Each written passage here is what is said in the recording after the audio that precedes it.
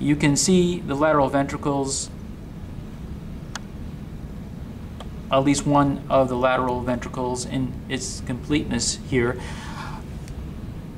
This is the anterior horn right over here, the anterior horn of the lateral ventricle that extends into the frontal lobe of the cerebrum. This right over here is the body of the lateral ventricle. Right back over here, this is the posterior horn of the lateral ventricle extending into the occipital lobes. And then right over here we have the inferior horn extending into the temporal lobe of the cerebrum. We are going to see that the lateral ventricles are confluent with the third ventricle, which is right over here within the diencephalon. There's a connection right over here which is called the interventricular foramen.